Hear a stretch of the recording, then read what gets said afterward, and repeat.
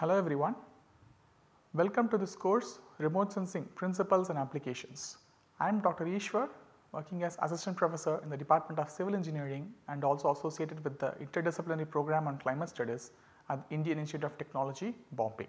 So, what are we going to see in this course? Remote sensing is a fast emerging technology in the last few decades. It has grown tremendously. In this particular course, we are going to see what are the basic physical principles behind remote sensing, especially in the optical and thermal domains. We will also be able to understand the different terminologies associated with remote sensing.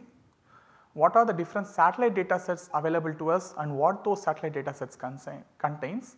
And finally, we will also get to know or get introduced to few applications of remote sensing at the end of this course.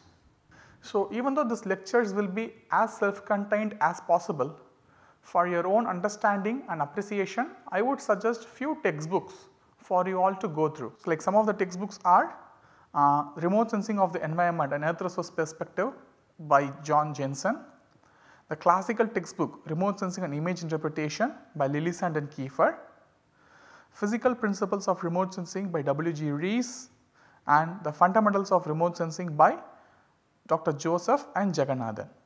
So, if you want to get like a basic introduction to the concepts, then the textbook by Lillesand and Kiefer and Jensen would be like the best suggested ones. If you want to understand the physical principles or go a little bit deeper into the concepts, I would suggest you to look at the textbooks by Joseph and Jagannathan and W.G. Rees. What exactly remote sensing is? Normally when we look at our newspapers, we will see like this is the image, the cloud image for today, or in TV they will say like they will show an image like an India map and they will tell okay a cyclone is approaching, the cyclone is headed towards Vizag coast, the cyclone is headed towards Odisha, all these things they will say, and we all like will be like recognizing it as a satellite image. That is true, it is like a satellite image processed to some degree. So, just by looking at the image, what we will be able to do, we will see okay there is a cyclone here and the path of the cyclone is moving like this. All such information we will get by seeing those images taken from the satellites. Exactly that is what remote sensing is as a basic definition. So, remote sensing is a technology in which we obtain information about some feature or a phenomenon on the earth surface through data collection and analysis, in which the data is collected in a non-contact manner or without being in physical contact with the object of our interest. So, one of the best example of remote sensing what we do in normal life is our own vision. Like whatever objects we see the objects from a distance, like we use the natural light coming from the sun or we use some artificial light source like bulbs or something which falls on the object and the object will reflect light and our eyes will receive it and we will see okay there is a table in front of me, the door is in that direction, I should enter through that door. So, all this kind of processing we do unknowingly through the data we collected through our eyes. So, our eyes acts as a sensor in that sense and our brain is the data processor. So, remote sensing is essentially a data acquisition technology which we can use for various applications. As I said before, remote sensing occurs in nature itself. The process of human vision, not only human, the vision of all animals is an example for remote sensing. Whatever we see it from a distance. The sound we hear, say for example, if a baby is sleeping in the bedroom and we are sitting in the living room, if the baby suddenly wakes up and cries, we hear it from a distance and we enter the room, take the baby and pat it. So, this information collection, okay the baby has woken up and it is like crying now, that information collection happens remotely. So, the process of our hearing is an example for remote sensing. So, not only this, like even bats when they fly they avoid obstacles by sending ultrasonic waves and hearing the reflection back they avoid the obstacles and move away from it. These are all examples of remote sensing which occurs in nature. So, the technology that we are going to learn in this course is an extension of this natural process to study earth and various features associated with earth. Truly speaking, remote sensing is not restricted only to earth. Remote sensing can be carried out in even in like for planets in solar system and far beyond, people are doing it. But in this particular course, we will be concentrating on remote sensing of Earth's surface and its applications. We will not be looking on remote sensing of other planets. So, this is a typical remote sensing system. So, what a remote sensing system consists of? We will always take an analogy with the process of human vision and then we will learn this. So, for remote sensing to occur, first there should be an object of interest. Let us say the object of interest here is marked as point C. This is the object of our interest. So, in order for us to see that particular object, we need some light source, and that light source during daytime it is the sun, or during, if we are within our rooms, it is the bulbs that we use. So, we need a source of energy that transmits energy towards the object of interest. Okay. So, this is the object of interest. What happens then? The source of energy transmits some energy towards the object, it gets reflected by the object of interest and come towards the sensor. Say if you take analogy of human vision, the sensor is eye, our human eyes, or if you take our normal remote sensing, the sensor is the sensor located in a satellite. So, this energy is reflected back or emitted, whatever, we will see it later these terms in detail. So, the reflected energy goes towards the sensor and the sensor collects it. So, now the sensor will transmit the data back to Earth. So, this is known as data transmission, and this transmitted data will be stored most likely in form of images, most likely, like there are other ways of processing and storing remote sensing data, but mostly we are used to seeing satellite images and working with it. And the final step is application of this data,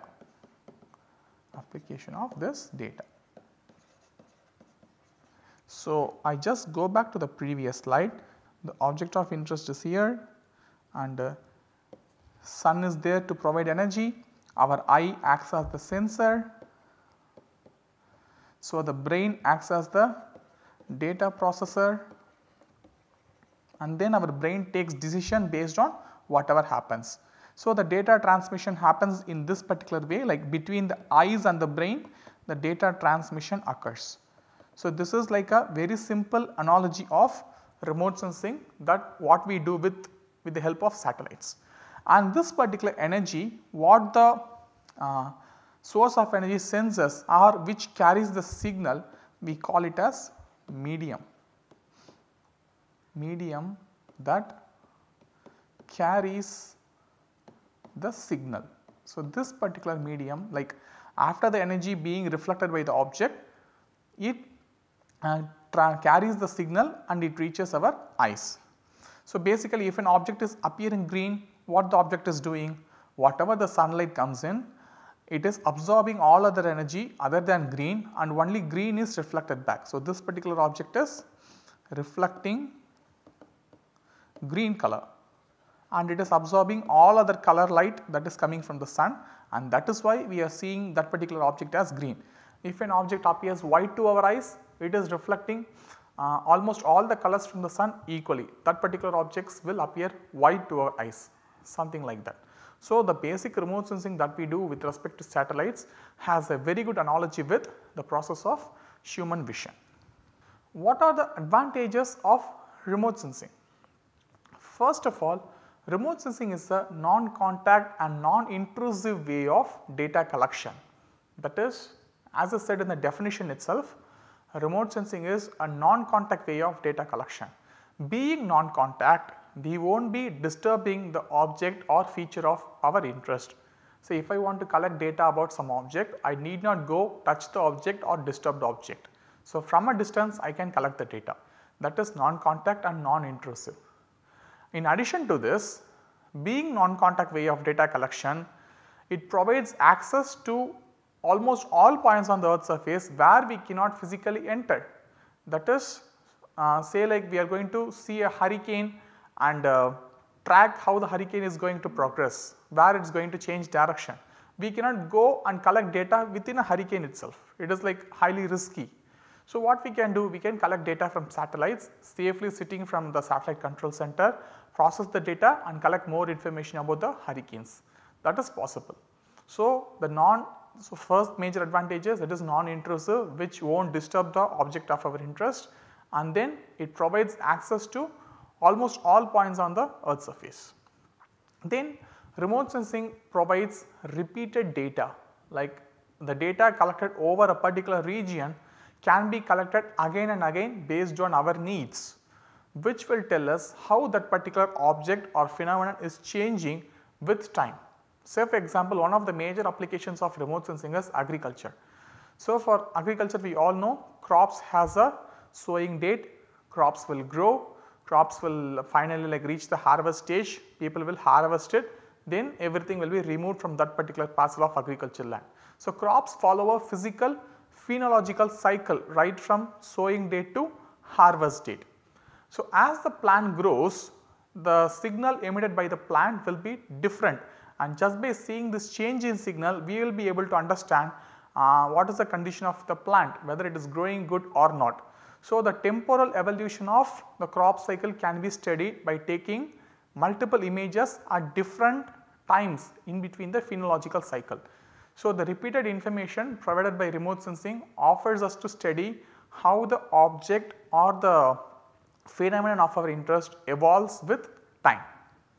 The next major advantage of remote sensing is synoptic coverage, that is it provides a glance of a large portion of earth's surface in a single instance. This is really necessary for people who works on meteorological applications. They want to track cloud movements, they want to track hurricane movements, they want to track how dust storm is moving. Normally like dust storm from Saharan desert will move to South America, all these things will happen, or like normally we see like the smog coming in from like stubble burning, it will reach the next states and it will affect people over there. This is like every year it is occurring in India also. So, for such studies we need to look at a much larger area, much larger than what our eyes can see or what we can like sense by our local means. So, that is called synoptic coverage. So, remote sensing satellite image can provide you coverage of entire country, entire state or entire continent, sometimes even the entire globe, depends on where the satellite is located. That kind of synoptic coverage will help you to understand the phenomenon in a much more clearer way. Then next major advantage is remote sensing provides global or regional coverage. Most of the satellites are put in orbits to either look at the same area again and again continuously, or to cover the entire globe by taking images repeatedly at different portions. So, either based on the satellite orbits you will be seeing the same area continuously, or you will be able to cover the entire globe. So, it provides a regional level or a global coverage which will be helpful for various applications. Then the most critical thing what I will say as the advantage is remote sensing enables us to see the object in different portions of the energy band which human eyes cannot see. See, when I talked about the human analogy of remote sensing, I said like okay, what color the object reflects, it will be our eyes will perceive the object in that particular color. Say if in a green object it is reflecting only the green energy, our eyes can only see green. So, what essentially happens is our eyes are tuned to the white light that comes from the sun. Whatever energy coming within that particular energy level our eyes can sense, but sun is a good source of energy in different portions of electromagnetic spectrum. We will see what electromagnetic spectrum in the later classes. So, sun provides energy in the very large portion of electromagnetic spectrum, and each object will behave differently in different portion of this incoming energy which our eyes cannot see. So, remote sensing through the use of different sensors or different detector elements helps us to see the same object in different way by helping us to see in different bands of energy. So, this kind of multispectral information, we call this as multispectral information. So, this multispectral information helps us to understand that particular object in a much more detailed manner than what our eyes can see. So, a very good example of how multispectral remote sensing will help us is given here. So, this particular image is taken over United States by a sensor called MODIS. This is like a remote sensing sensor in 2 different satellites. So, what these bands essentially mean? These bands essentially mean different portions of the energy spectrum that is coming from the sun. Like what our eyes can see is very small amount of energy from the sun, but sun is giving energy in many different portions of the spectrum. So, each band is a one small portion of spectrum. So, the same area imaged by some sensor in space will give us a completely different look of the land surface. Say band 2, we can see the land surface primarily here, band 6 we can see, band 26 land is not visible, but we are seeing this cloud patches very clearly, like here this cloud patch is not visible in band 2, here it is very much visible. Whereas in band 27, whatever we are seeing entirely is whatever is present in the atmosphere, and we are not seeing anything related to ground. So, same area, same sensor, but by looking in different portions of energy, we are getting different information. In band 2 and band 6, we are getting information about the ground surface. In band 26, we are able to see some clouds. In band 27, we are seeing or getting information about the atmosphere. So, this sort of multispectral information will provide us many different ideas about the object of our interest. So, this is another example of how multispectral information will help us. Again, this is like same area covered by a sensor called thematic mapper. This sensor is in a satellite called Landsat. Okay. So, again this is band means different portions of energy. So, what happens in this particular band 1, what are we seeing? We are seeing like 2 reservoirs, the reservoirs appear little bit brighter, some land surface. Band 2, it appears bit darker. If you look at band 4, we are able to clearly see the reservoir in a much darker tone. So, this is like water bodies or 2 reservoirs, and this is like land surface.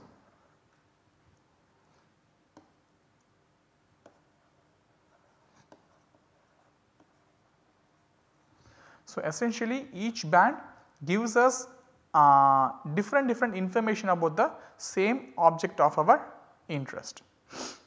So, basically just to summarize what we have learnt in this particular lecture.